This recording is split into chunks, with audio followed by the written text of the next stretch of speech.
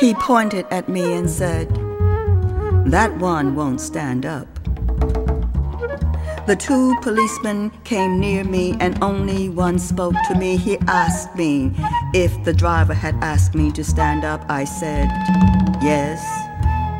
He asked me why I didn't stand up. I told him I didn't think I should have to stand up. So I asked him, "Why do you push us around?" And he told me, "I don't know, but the law is the law, and you are under arrest." We, as a race of people, should learn to work more closely together.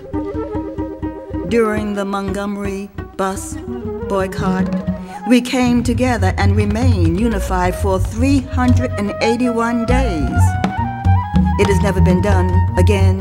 It has never been done again. The Montgomery boycott became the model for human rights throughout the world. We must learn from the past. We must learn from the past. The gains we made came about because blacks realized that it takes cooperation and determination. I said it takes cooperation and determination to make progress in their struggle towards equality. Did you hear me? Human dignity must be respected at all times.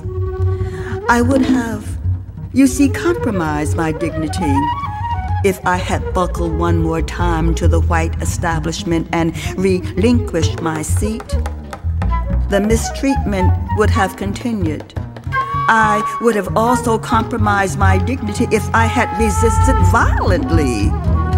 Not standing up on that bus was a matter of self-respect.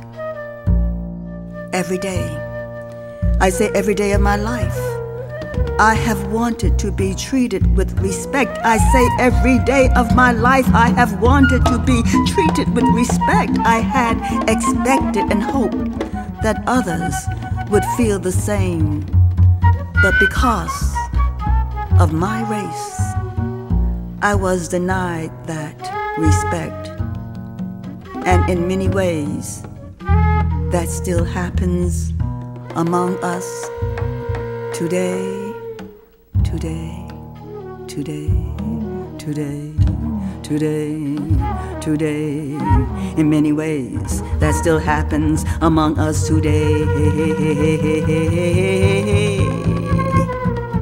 I wanted to be treated with respect.